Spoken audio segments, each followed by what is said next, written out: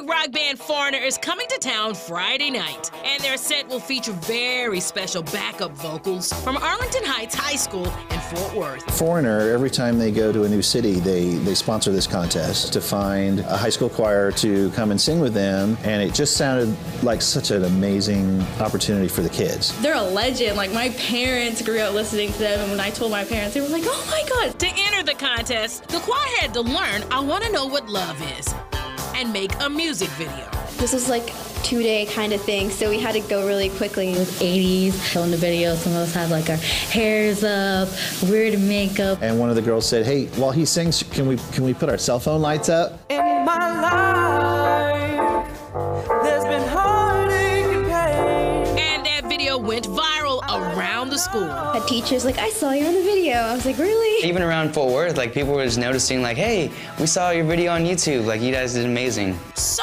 amazing that they won the competition. It was just a bunch of yelling and hugging. And I was just screaming. I could not believe it, and I'm still shocked. Yep, on Friday, the Arlington Heights Choir will be a long, long way from home at Verizon Theater for what feels like the first time, because it is. They don't know what it's like to have a big screaming crowd. It's a huge theater. We've never done anything like this before. I want to talk about Mr. Graham. This probably wouldn't have happened without him. You know, a lot of choirs are overlooked, like, by sports and whatnot, and this is like really brought attention to the choir. Yeah, these Fort Worth choir kids will be in the spotlight, all right, Friday night in Grand Prairie.